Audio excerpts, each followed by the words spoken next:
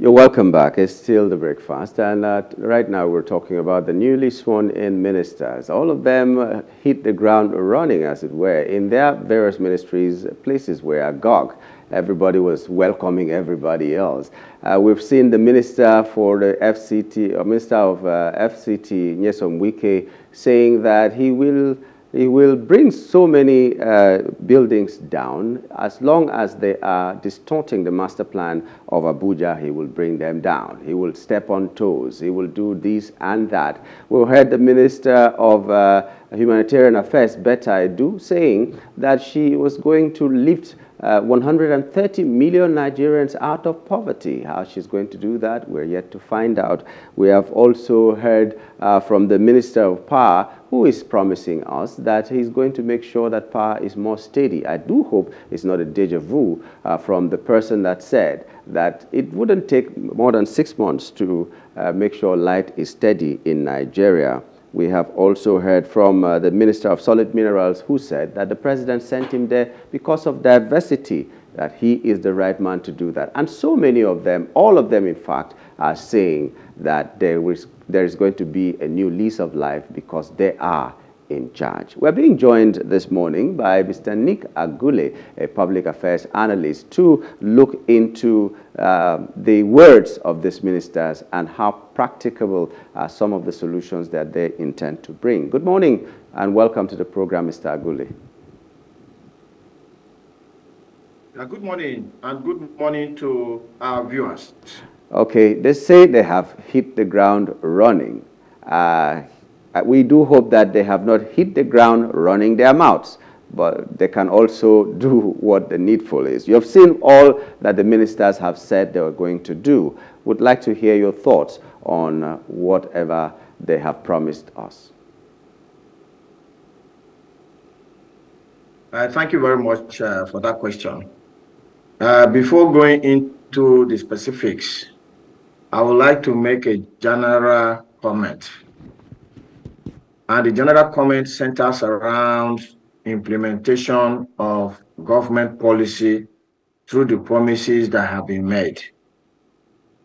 Nigeria will be 63 years old this year. And from the First Republic through to the military era, to the Second Republic, through the military era, and now in the Third Republic, our leaders always make promises to us. In fact, a budget is a statement of promises. And every year we have this budget with promises embedded in them. When a new leader takes office, he makes promises. In fact, even before he takes office, he makes promises during the campaigns. And then when he takes office, he makes promises. And when he appoints those who will help him to govern, either as ministers or commissioners, they make promises. But what we have seen so far in Nigeria is that these promises are not translating into reality. So my general comment and charge to President Tinubu, his ministers, and the governors and their commissioners in all states of the Federation is that please transform your promises into action. Let us see your hand in terms of what you are doing, not what you are saying only. If I will use a common Nigerian balance, now promises we go chop, we don't hear promises tire. When are promises going to translate into action? Every government will say, we will provide stable electricity, for instance. And Nigeria's electricity has remained 3,000 megawatts for 63 years. It doesn't make sense. So your promises are actually not having any value if they are not going to be transformed. So that's my first general statement. My second general statement is that every year we have budget. Like the federal government this year has budgeted 21 trillion naira. Even though, if you look at it critically, translated to dollars, it is really not big money. But at least let us see on the ground what 21 trillion can do. There is too much corruption in government circles. And this corruption is embedded in the civil service of Nigeria at all levels. Ministers have come in with fresh blood. As you can see, they cannot wait to start. They are really geared for the job. But as they sit on their seats today, the permanent secretaries, the directors in their various ministries are now bringing files to their tables and telling them how money can be made out of those files. And ministers get sucked into this, and corruption can no longer be tamed. So my second general comment is that let the ministers call the bluff of the civil service of Nigeria. Let them be focused on Nigerians and delivering the dividends of democracy to the long-suffering people of Nigeria. As those files are coming, with civil servants pointing out where money can be made, they should just tell them to go and sit down back on their seats so that the business of governance in Nigeria can happen at least for once. So those are my two opening statements as regards the agenda for the new cabinet of President Tinubu. Yeah, but the civil servants are like the godfathers in politics, because the godfathers, a lot of people beat their chest and say, I'm going to retire all the godfathers, and at the end of the day, they are not able to do this. Is it possible for the ministers to work without the civil service as it is, 100% of the civil service? Is it possible to succeed without them? So it is impossible for the ministers or commissioners at the subnational government level to succeed without the civil service. It is impossible. So that is the reality. Without the civil service, government policy can never be implemented because the structures to implement them will not be there. But the civil servants are looking at the body language of the minister or commissioner at the state level, as it may be.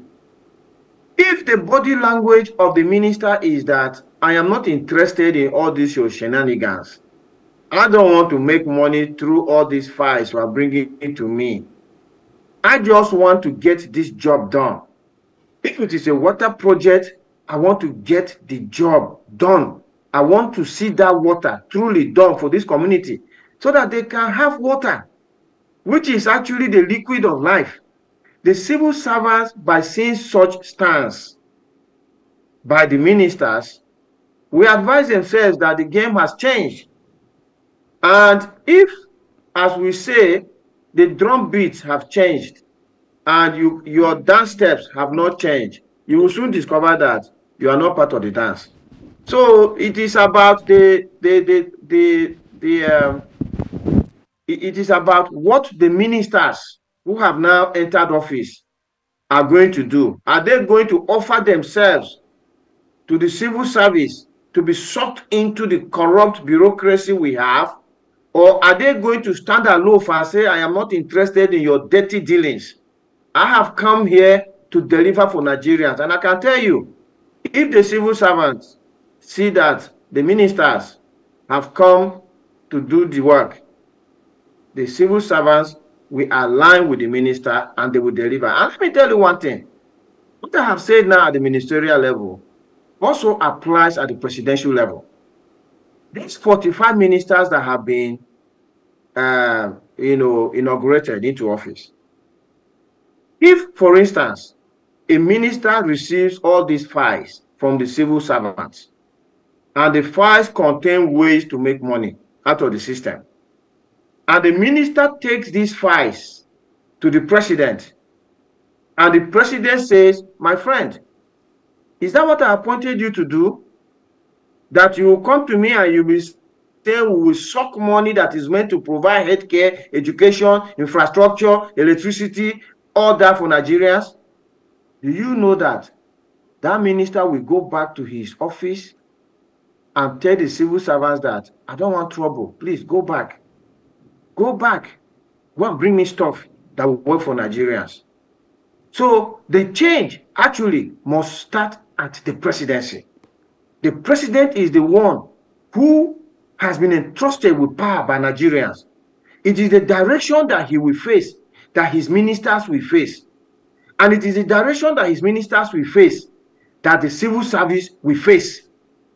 So change must start at the top, very top. I hear people who say, change begins with me. Change must start at the bottom. Look, change is better started at the top. If you go to a family and the father is a rogue, the mother is a rogue, and you want the children to start changing that family, it's not going to be possible. So this message has to start right from the top to say, we have to do things differently. This is a different Nigeria, and we want to deliver for the people of Nigeria. So that is just the way this thing is going to be. But just very fast now, because we have run out of time. Sorry that it started a bit late. Just in a country where the civil service seems to be like the be-all, we just had a story of directors, over 500 directors, refusing to retire. It's because they know that they have strength. They know that nothing can happen to them, as it were. Do you think the politicians can succeed, even if they give what kind of body language that they want to give? Politicians can succeed. President Tinubu is not only the president of Nigeria, he's also the commander-in-chief of the armed forces of Nigeria.